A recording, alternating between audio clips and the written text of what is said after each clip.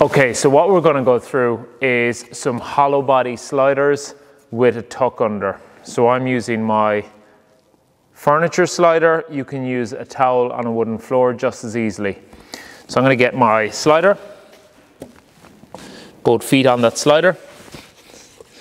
And then what I'm going to do is stack my shoulders over my elbows, over my wrists, okay? And then I'm going to get into that hollow body position.